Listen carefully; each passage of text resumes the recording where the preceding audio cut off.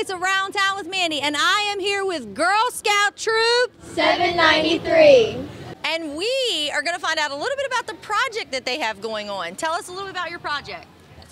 So we are doing our Silver Award, where we have to make a lasting effect on someone in our community. So we're collecting donations for the Backpacks of Love for the Blue Ribbon Project, where they put together backpacks for children going into foster care, because a lot of the time their foster homes won't always have immediately the stuff that they need. So they give them these backpacks that have all the clothes and toiletries and things that they need before going into foster care.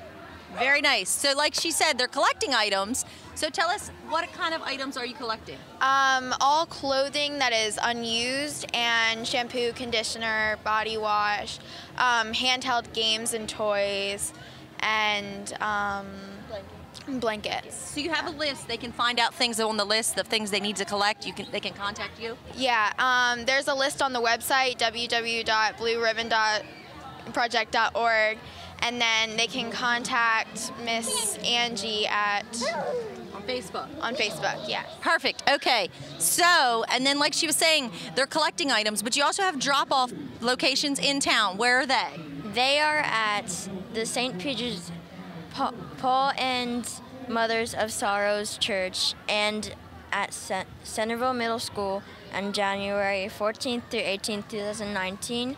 2019, okay. And we also have one at Sublime Salon. Sublime Salon. So that's right around the block here. So they can drop off at Sublime Salon, St. Peter and Paul, which is the church right down the street, Mother of Sorrows, which is right across from the old school, the Board of Ed. Yes.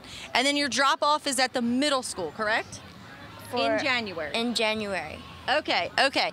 And if someone wants to donate items and they want to get a hold of someone, say a large group wants to donate many items, who can they contact? Angie Howe Price on Facebook. Just message her. Just message her and they can get a hold of her. Okay, and one question we're learning about Girl Scouts. How long have you been in Girl Scouts? I've been in Girl Scouts. I'm in 8th grade. I've been in since around 4th grade.